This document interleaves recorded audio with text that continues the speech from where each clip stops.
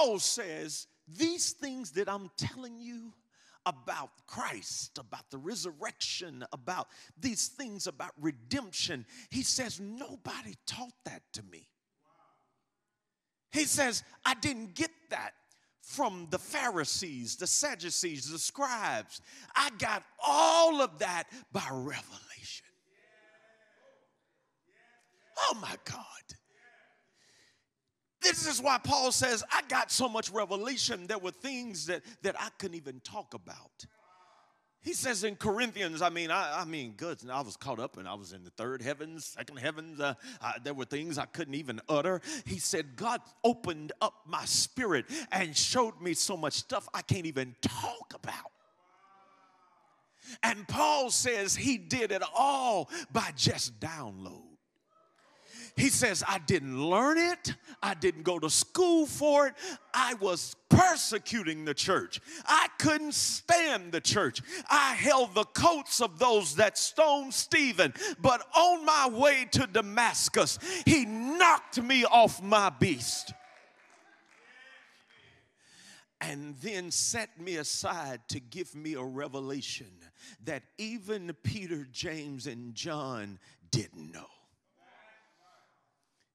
What was the revelation? What is the gospel?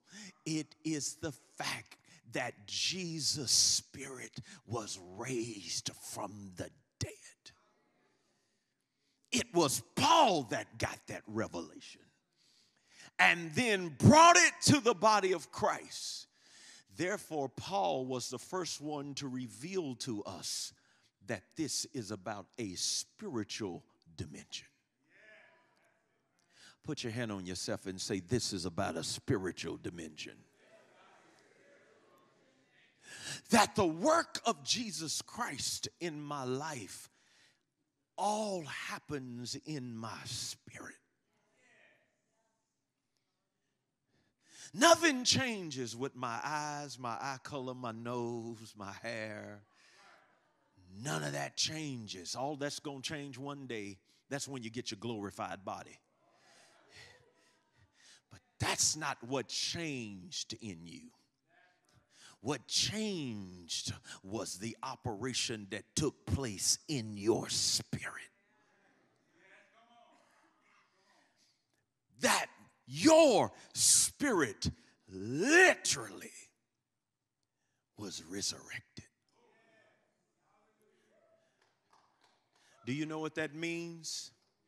That means there is no death in you.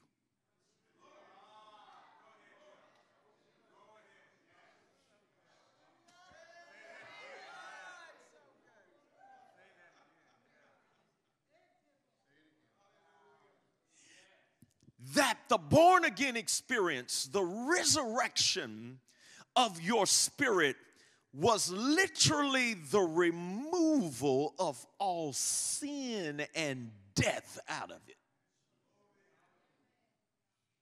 There is literally no sin in you.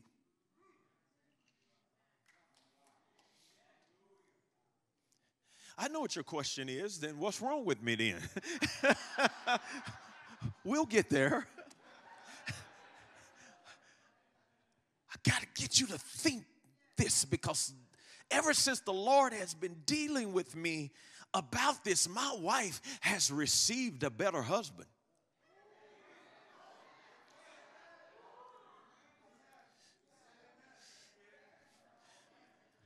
Because I'm learning to compartmentalize myself.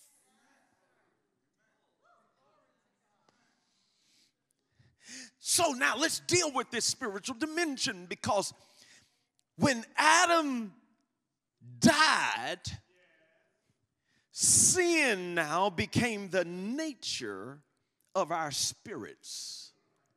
This is why we needed it resurrected. This is why it had to be born again. Because out of our spirits came death and every manifestation with it.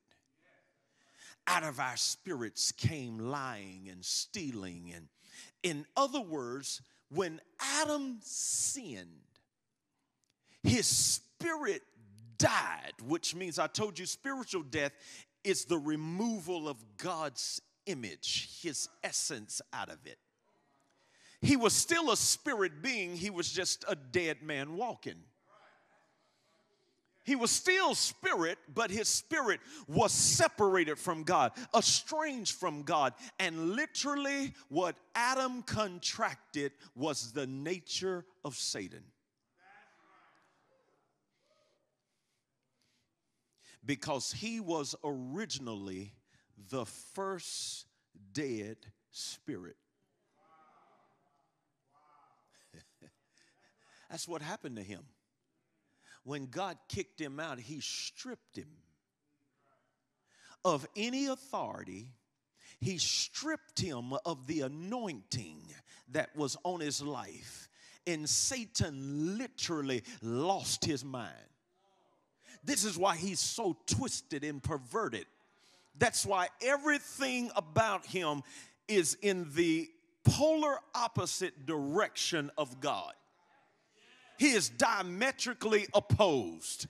If God is love, now he's hate. If God, you understand what I'm saying? Because he has lost his nature. He's a dead spirit. That's what he is.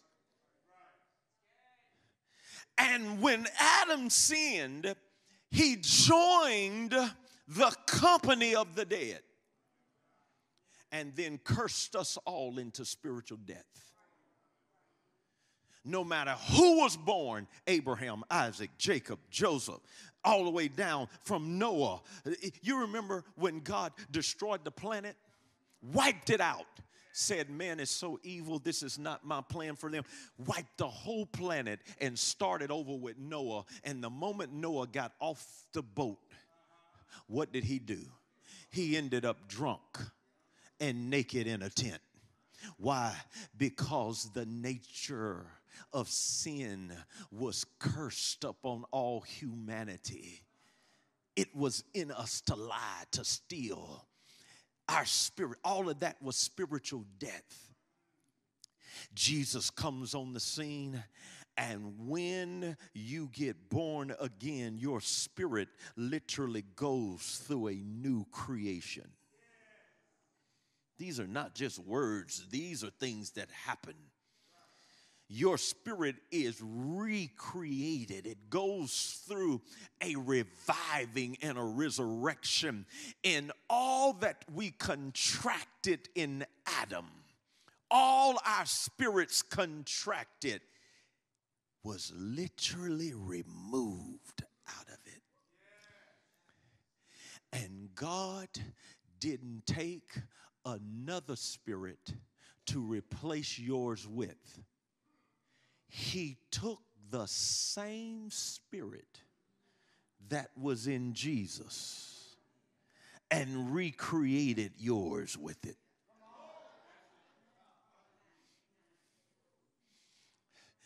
This is why the Bible says the same spirit that raised Jesus from the dead will also quicken your mortal bodies. Listen, child of God, you didn't get some type of knockoff brand spirit. You didn't get some kind of generic spirit. You got the same spiritual resurrection that Jesus got. Oh, put your hand on your head and say, oh, God, help me. Yeah. No. This is why the Bible says, and he raised us up together. You went through the same resurrection if you have been born again. Your spirit went through the exact same process. The same Holy Spirit that raised Jesus' spirit from the dead is the same Holy Spirit that raised yours from the dead. And as you sit there this morning, your spirit man has the same image as Christ.